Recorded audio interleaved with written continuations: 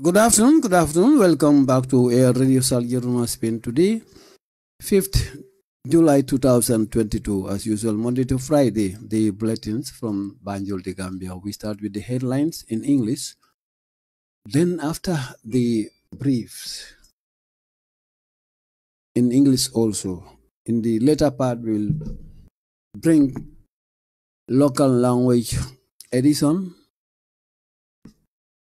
as we usually did it. So let's start with the first story on Standard newspaper. Consul Jawara protest to Bii-Baaro against Minister Drame. And then the second story, government spokesperson gets additional portfolio. Sankano appointed deputy. Then Madi Jobate urged government to investigate illegal timber trade. Man stabbed to death in Kololi. On the side, Assembly finally accept petition to investigate GPA corruption allegations. Auditors tell NAMS GIA expended over $3 million on these vehicles without due process. Then UTG staff president petition government council over a lapse of registrar's tenure. So those are the headlines from Standard. Let's go to point. Reshuffle in diplomatic mission as government recalls ambassadors, head of missions. Then Sankano react to new appointments.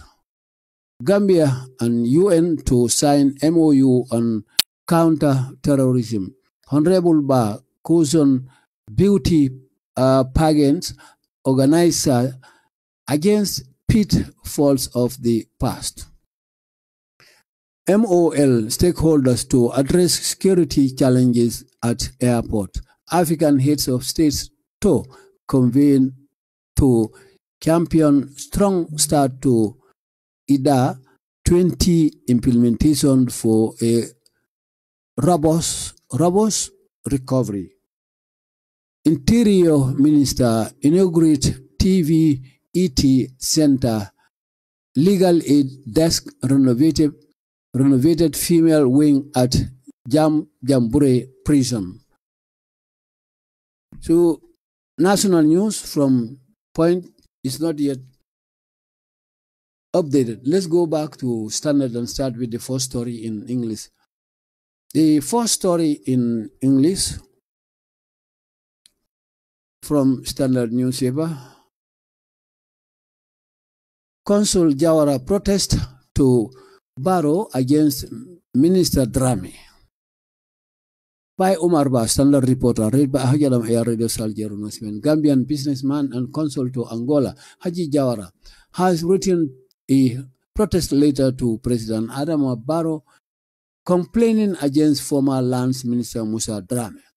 In January, Jawara, who spent 32 years in Angola and owns a multi-million-dollar holding company called Samuja, announced he is relocating all his companies from Angola to his native Gambia. Samuja is the leading manufacturer of diapers, sanitary pads, kitchen towels, paper handkerchiefs, and restaurant napkins and face masks in Angola.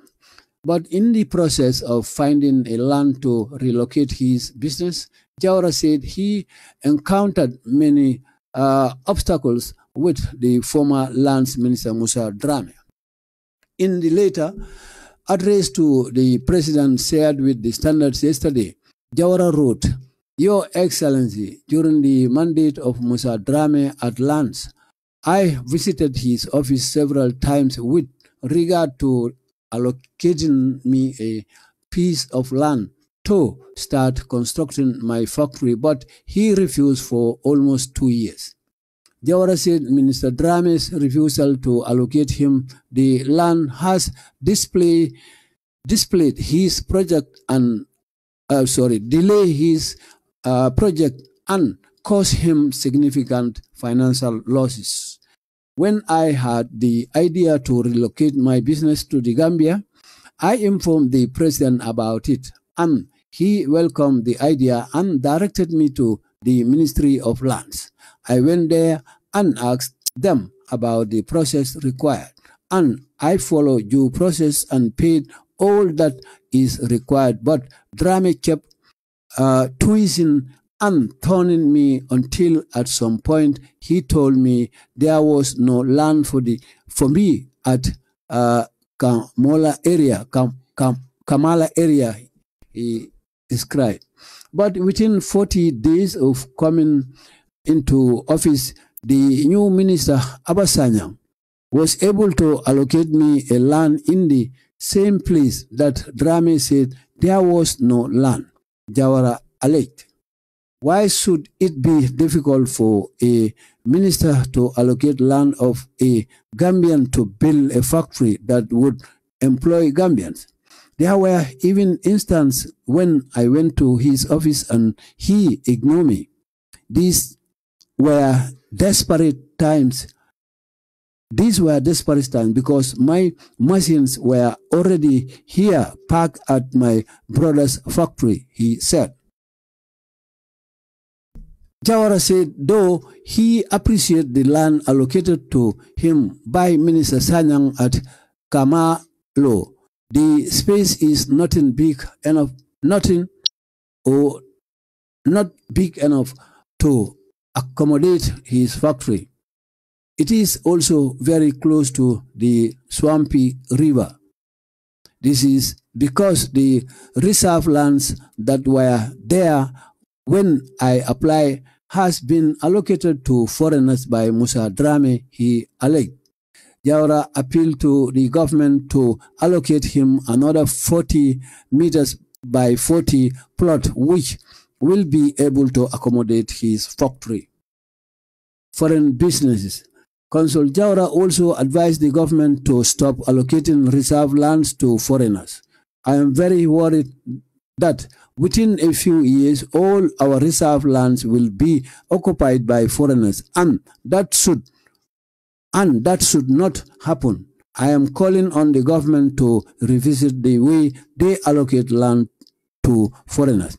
We should be prioritizing our Gambian brothers and sisters. If as a Gambian you go to India or Lebanon, there is no way they will sell or allocate you government reserve land, he argued. Musa Drame reacted. When contacted for comments, former Minister of Lands and now Minister of Fisheries Musa Drame denied all the allegations. Haji's allegations are not true because 2 years ago there was never any directive from the President's office to allocate land to him in Kamalo. The truth is that the Jawara applied on his consul letterhead, and I advised him to go to the lands office to request for the form. And when he came back, he requested for 1 hectare. I told him we don't have that at Kamalo.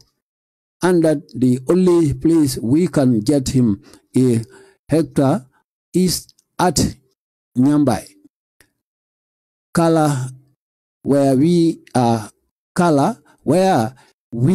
yet to demarcate. That was the story behind the whole thing. There is nothing like a directive given by the office of the president. The president's office has nothing to do with land allocations, Drame said. On the allegation, on an allocation of lands to foreigners, Minister Drame responded, let him publish one name of an Indian or Lebanese who has been illegally allocated land. And in any case, the allocation is meant for Gambians and non-Gambians alike who want to invest in the country. There is no special criteria of allocation of lands to non-Gambians. If they apply and they meet the requirement, they have all the right as investors to be given land, and Haji doesn't know how those allegations are done. It ends there. Kasama ibarolo barame enkaran na sante membe denning nying kibaro nyina membe ko Haji Jawara ay tumiro men la land minister koto nyinga membe ko Musa Drame kabinim bota headline la angale counto in principal newspaper fulo nyinto membe ko Standard and Point wale karang into full details in angle counter.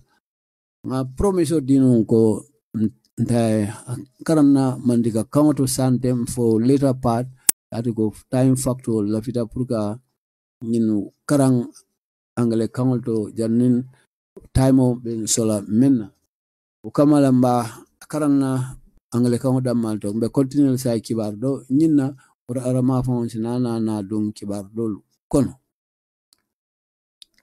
So the next story from Standard newspaper. Government spokesperson gets additional portfolio. Sankano appointed deputy. This one is a press release from the government. Acting in accordance with the 1997 Constitution and upon consultation with the Public Service Commission, PSC, President Bii-Baaro has appointed Ibrahim G. Sangare, government spokesperson and presidential advisor on diaspora affairs, effective 28th June 2022. Directly answerable to the president, the spokesperson managed the political information of the president and centrally coordinates the strategic internal and external communications of the government. He speaks on behalf of the president, cabinet ministers, and all other senior officials, both national and international. Mr. Sangare, initially appointed by President Barrow in June 2018, will, with his expanded role, advise the president on best practices for harnessing the potentials of the diaspora and guiding statutory entities in charge of diaspora affairs. In June 2017, President Barrow declared the diaspora as the 8th region of the Gambia, and with the appointment of Sangare as presidential advisor on diaspora affairs, the government is showing political will and addressing barriers to effective engagements with the diaspora. Sangare, rather, a seasoned journalist, holds double BA degrees in political science and history from North Carolina State University in Raleigh, NC, USA, and a Master of Arts degree in English Literature from graduate schools of the University of North Carolina at Charlotte and Gardner Webb University in Boiling Spring, North Carolina, USA. He proceeded to the University of Birmingham at Edinburgh UK for his PhD studies in African Studies with specialization in literature. He had earlier graduated with a teacher's diploma in English and history from the Gambia College and Bristol University, UK. Meanwhile, Prince Bubakar's Aminata Sankano, a political information officer, has been appointed deputy government spokesperson. Sankano is a veteran journalist with over 30 years of professional experience working for various national and international media outlets, notably the Point newspaper, the Gambia Radio and Television Service GRTS, Voice of America, BBC Focus on Africa, and German's Radio Deutsche Welle. He studied digital film and animation at the SAE Institute in Germany before proceeding to the University of Stirling in Scotland, UK, for a master's degree in the arts and humanities with specialization in film theory and practice. Sankano is currently studying law at the Faculty of Law of the University of the Gambia. So another story from Standard Newspaper. Government ought to investigate illegal timber trade by who? This one by Umi Mendy. Now the details. A prominent activist, Madi Jobate, has called on the government to launch an investigation, independent investigation into the illegal timber trade. The Gambia government issued a statement on Friday announcing the permanent revocation of all timber export and re-export permits hours after refuting an article published by the Voice newspaper alleging that President Barrow is involved in the trade. But reacting to the government's announcement ban, Madi Jobate wrote, the government's press release on July 1st that it has revoked all timber permits with a new regulation is nothing but a smoke screen to divert attention from the corruption involved in this business perpetrated by government officials themselves. Now that they have been adequately exposed by both the media and the UN, the government is acting smart by issuing this statement. I call on all Gambians to reject this press release until there is accountability first. We do not need minister and the government spokesperson to defend anyone. Let there be a full and an independent investigation.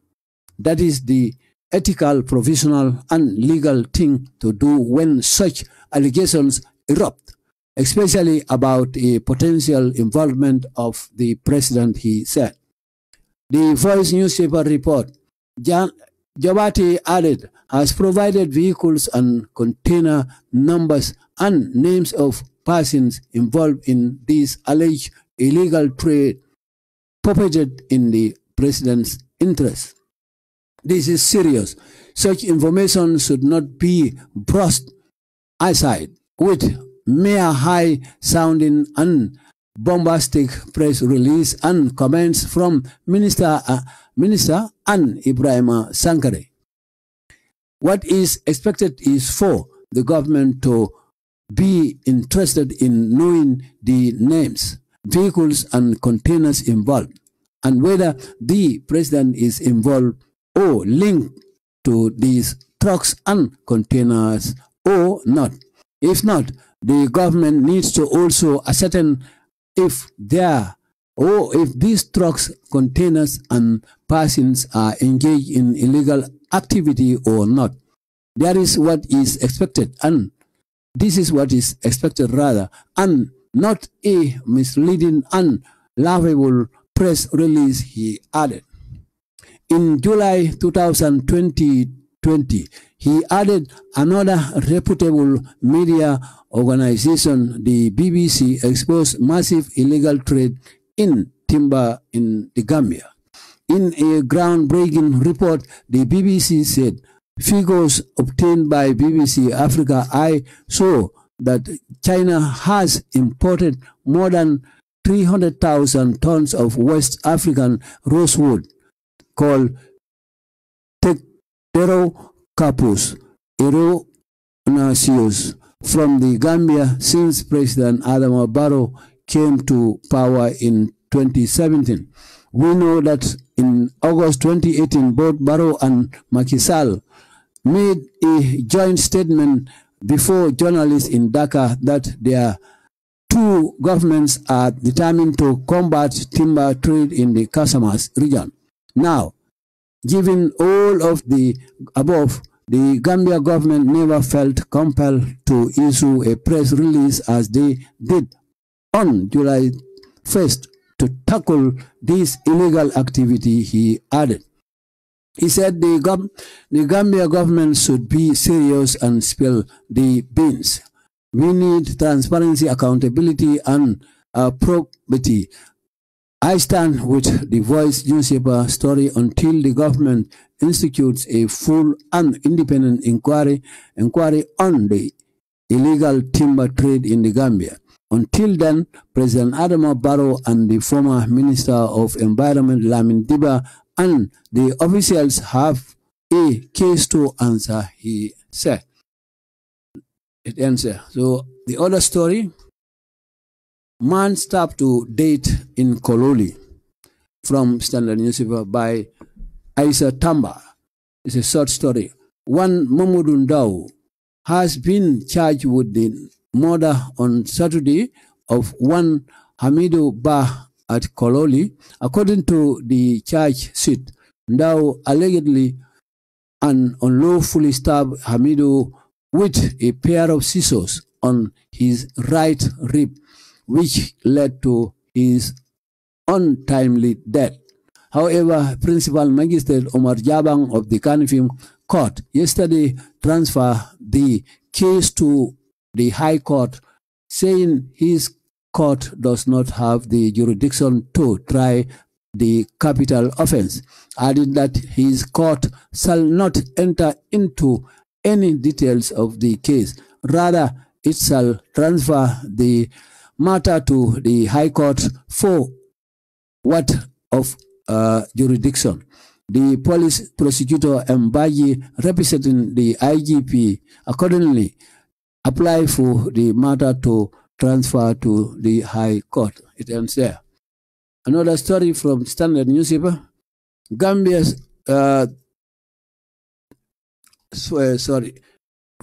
Gambia National Assembly finally accept petition to investigate GPA corruption as they denied from the office of the clerk two attempts, one by Watson Gambia online paper and another two individuals from citizens apply this petition. Now they finally agree to have an investigation on this corruption scandal of this place, GPA. The headline, Assembly finally accepts petition to investigate GPA corruption allegations. This one by Tabora Bojang, Standard reporter. A petition requesting the National Assembly to investigate corruption allegations at the Gambia Ports Authority, GPA, has finally been accepted by the Office of the Clerk. The petition drew attention to corruption and bribery allegations by some staff of the GPA rating unit. They are accused of issuing fake receipts, undercutting fees, soliciting bribes, and other acts which allow them to make $4 million every week between 2020 to 2022. A petition to investigate the matter was first sent to the Parliament by Watson Gambia, a popular online media, but their request was rejected by the Office of the Clerk for failing to meet the administrative criteria. However, two Gambian, Mohammed El Dabo and Tijan Ba, then took up the matter and pushed for the petition to be returned to the assembly last week. Mohammed and Tijan want the clerk to take their concern seriously, refer the matter to the Public Petition Committee to investigate the allegation, as well as compel the GPA management to share the public the reports of its internal investigation on the matter. According to them, corruption is deeply embedded and institutionalized in the public sector, reflecting an increased struggling economy, a broken healthcare, and poor educational system. We therefore respectively urge your office to consider this petition admissible and refer it to the Public Petition Committee, and pray that the said committee will compel the port's authority to make public their internal investigatory report on the alleged graft by their staff. The petitioners urge the clerk. In its response, seen by the Standard, the office of the clerk in a letter dated July 4, 2022 stated, given that the office of the clerk has not found anything particularly objectionable about the form of the petition or the other elements of admissibility, it is the considered view of the office that the petition, which is in the English language, generally meets the requirement of National Assembly standing orders. The petition is admissible and shall be referred to the Public Petitions Committee in accordance with Standing Order 126(7) of the National Assembly Standing Orders. It ends there. The other story too from Standard newspaper: Auditors still NAM's GIA expended over $3 million on MD's vehicle without due process. This one by Omar Ba, Standard reporter. Now the details read by Jadama Radio Sal Yeruna Spain here in our Facebook channels, our timeline, and our YouTube channel. The Gambia International Airline GIA has reportedly spent over $3 million on a Mitsubishi Pajero GLX without following procurement process, according to Accord Associated, an independent audit firm which audited the agency. We observed that a motor vehicle Mitsubishi Pajero GLX BJ557051 bought for the managing director at a cost of $3,493,333 from TK Motors Limited did not pass through the procurement department and GPPA's system. Omar K. Jallo, a representative of the audit firm, told the National Assembly Finance and Public Accounts Committee on Wednesday. The private audit from officials added that the issue was observed during the firm's audit of the fixed assets additions of the institution. He added that the receipt and delivery note from the supplier were not attached on the payment voucher. The Accord associate representative said that they also noticed that the new vehicle was acquired in a part exchange transaction with the managing director's existing car, but there was no independent valuation reports to determine the fair value of the old vehicle. He revealed that the value used in the exchange was based on the record net book value of $1,493,333. The lack of compliance with the GPPA guidelines is a violation of the GPPA Act, while the while the lack of involvement of the GIE procurement until indicates weakness in the application of the company's internal control, Jallo said.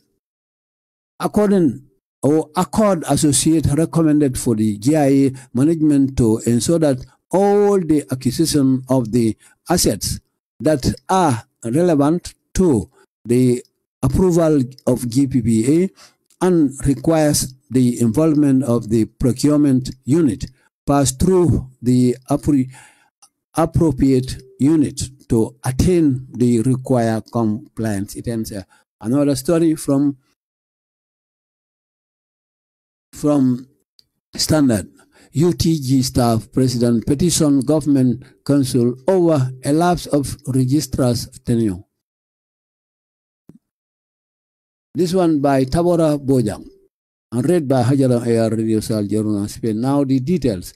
A senior lecturer and president of the University of the Gambia Staff Association, Dr. Alhaji, has petitioned the chairman of the UTG Governing Council over what he calls the illegal occupancy of the office of the registrar by Dr. Mahmoud Lamin Taro. In a letter entitled Notification of the End of Term of Mahmoud Lamin Taro as registered, sent to the Vice Chancellor, National Assembly Education Committee, and the Ministry of Higher Education, seen by Standard. Dr. Dibba argued that the continuous stay of Mr. Taro in office is in violation of the UTG conditions of service, which states that the tenure of a registrar is a fixed term, renewable only once. I would like to bring to your attention that the current university registrar's term has legally ended and he is therefore unlawfully occupying the office. He was confirmed as registrar in 2014 for a contract period of 3 years, which was mutually renewed for a second term in 2017 for another 3 years. According to Section 8.2, subsection 8.5.1 of the UTG Conditions of Service, appointments to the position of university registrar and director of finance shall be for a fixed term with the possibility of renewal, but only once. Such post shall be filled through advertisement, interview, and assessment, Dr. Dibba argued in the letter. That being the case, and in the interest of universities' integrity and best practices, I therefore urge you to engage the registrar, Dr. Mahmoud Lamin Taro, to relinquish his current position and move to another administrative or academic portfolio, as his stay in office violates the 2007 UTG Conditions of Service. Thereafter, the registrar's position be advertised and filled accordingly, Dibba said in the petition. The Standard contacted the chairman of the UTG Governing Council, Matthew Ndur, who acknowledged receipt of the said petition, but declined to make any further remarks. I am not the council. I am just a chairman, and so I cannot preempt any decision that the council will make in this matter. The council has not met over it yet, because we meet on a quarterly basis, but it will be given due consideration during the council's normal meetings, Ndur said. It ends there. So let's see whether there is another story from Standard. No, let's go to Point newspaper and start briefing and detailing.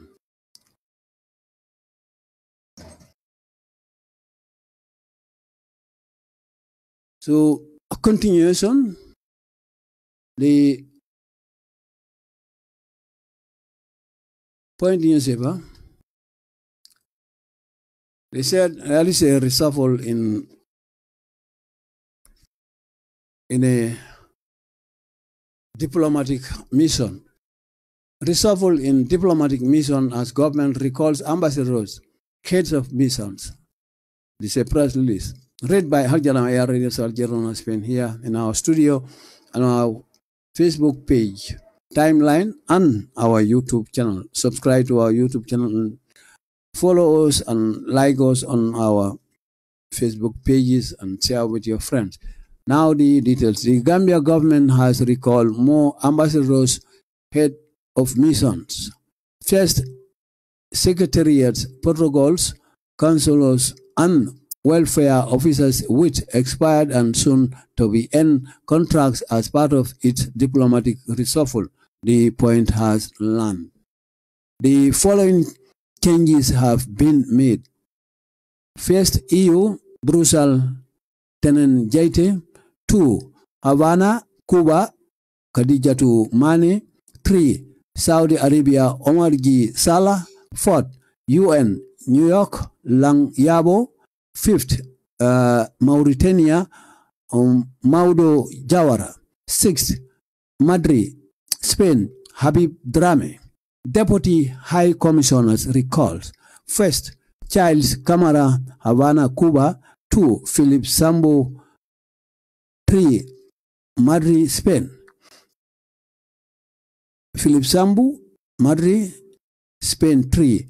4th, Dr. Mariama John Jai, Dakar, Senegal. And also Aliu Njai, London, UK. 6th, Alexandra Mustafa da Costa, Geneva. All heading back home are first secretaries, protocols, consuls, and welfare officers.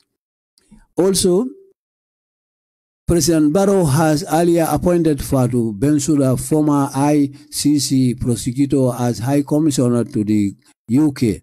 Fatou Jahumba Sise, who is now Secretary General of APRC, as Ambassador to South Africa. Ami Fabre, former Minister of Agriculture, has been appointed Ambassador to Guinea-Bissau. Noha Toure, a former Secretary General, has been appointed as Ambassador to Spain. Lamin Dibba, the former Minister of Environment, is now Gambia's UN representative, while Fafa Sanyang, former Minister of Petroleum, has been appointed Ambassador of the United Emirates. Sheikh Omar Faye, the former Minister of Defense, is now the Ambassador to Mauritania. It ends there. So let's go to the second story from Point newspaper. This is an appointment. Sankare react to new appointment. Acting in accordance with the 1997 Constitution of the Gambia and upon consultation with the Public Service Commission, PSC, His Excellency President Adama Barrow has appointed Ibrahim G. Sangare as government spokesperson and presidential advisor on diaspora affairs effective 20 June 2022, according to the new release. Reacting to this development, Ibrahim G. Sangare said, "It is very humbling that out of all the very qualified and deserving Gambians, President Adama Barrow would continue to trust my judgment in this very complex state matter. Directly answerable to the President of the Republic, the spokesperson managed the political information of the President and centrally coordinates the strategic internal and external communication of the government. He speaks on behalf of the President, Cabinet Ministers, and all other senior officials, both national and international." So here we will stop here from this story because we have read this from Standard newspaper. Let's continue with another story which is not mentioned in Standard. The UN, Gambia and United Nations to sign MOU on counter-terrorism. This is a press release. Honorable Minister of Interior, Mr. Siaka Sonko, on Wednesday, 29 June, presided over the advanced passenger information, AP, and passenger name record, PNR, National Steering Committee meeting. The meeting was held at the Ministry's complex in Kotu. The committee is responsible for overseeing the implementation of the United Nations flagship initiative on member states' capability on countering terrorism and serious crimes. This may include the crossing of national borders through the provision of API/PNR, data control border and law enforcement agencies in the country. During the meeting, Minister Sonko encouraged members of the committee to be devoted to their task, saying issues of terrorism are critical to national security. He affirmed government's support and political will to address crimes at national and international levels. The meeting also discussed the mission report of the recently concluded meeting organized by the UNOCT of the West African Informal Working Group held in Sierra Leone. It allowed West African states share best practices and network as part of their implementation of the projects. This one by Fatoumata Diouf, Information Officer, Ministry of Interior. Let's see whether we can add another one on it. So let's see. Let me see what time we have now. We have 40 minutes, but we cannot read more than one now. Let's see.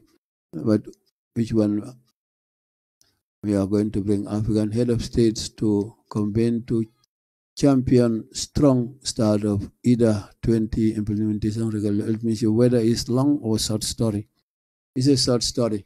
This one is African heads of states to convene to champion strong start to IDA 20, as they call it, implementation for a robust recovery. It's a press release. Dakar, July 3rd, 2022. The Republic of Senegal and the World Bank Group will host a high-level meeting on July 7, 2022, with African leaders to leverage the powerful voice of African countries in implementing the IDA 20 program, which financing and policy package was successfully endorsed by the heads of states a year earlier at a similar summit in Abidjan. The cycle for the 20th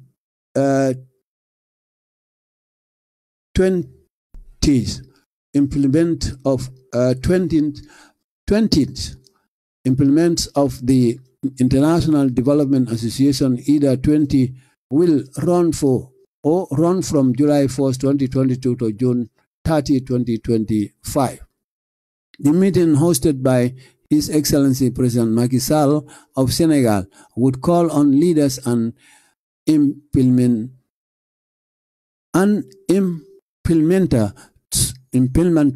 to full tap into IDA 20 IDA. Underpinned by World Bank, global expertise, and countries' presence to deliver lasting results to African citizens. It will further position the World Bank, and especially IDA at the heart of the region's efforts to respond and recover from multiple crises. The heads of state will underscore their commitment to robust recovery for African and identify priority transformational initiatives that would allow Africa to leap forward with dedicated support from IDA. Africa has the most number of countries, 39 of 74, benefiting from IDA 20, whose theme is Building Back Better from the crisis towards a green resilience or resilient Lara and inclusive future. African countries have been hit hard by multiple global crises, including climate change, the COVID-19 pandemic, growing level of hard multiple growing level of insecurity, and more recently the crisis in Ukraine. The World Bank Group stand ready to partner with governments as they implement policies for building back better and for accelerating the development and economic transformation of the continent. So that's the end of the story right now. We'll be back in later part, maybe in the evening, to bring the full stories in English and Mandinka, or brief in English and later in Mandinka, the whole details. So we call it a day from now on.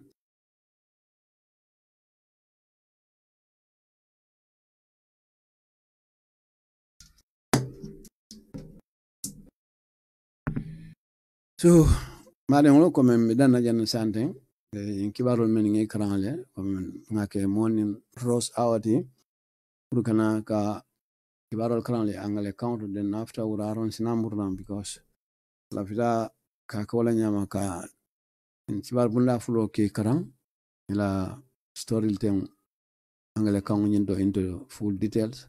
I mean karang sandeng up sanda tabe karang almost la principal stories point fana men ining standard man coincide men ngol fana karan so say mona reje uraro ka murnan kana ka karan liye brief angle count on full details wala mandika count nyindo so bal batino wato nyi na sita sala barakal kana hesitate ka join na programo nyindo me kala through na Facebook page nyindo kata na YouTube channel nyindo. So ala barakal nal badi ma la Jadama ya radio Spain banko kang salsato nying kono.